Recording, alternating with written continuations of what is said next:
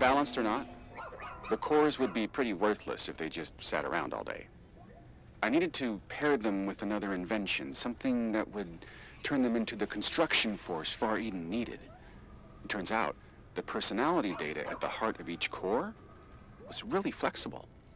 They quickly adapted to the frames another Mandate scientist had designed. Combine my cores with his frames, and bingo. That's how the core bots were born. First one we made was the K9 type. Great for search and survey. Always eager to blaze a trail into the unknown. With its strength and size, the AP3 core bot is perfect for excavation and clearing obstacles. The SPDR, nothing better for doing tricky, high-altitude work. For material and personnel transport, the T8NK can't be beat.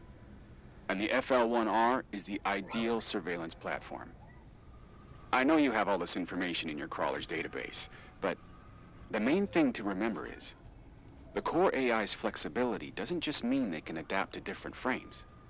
They also form strong bonds with any human they meet.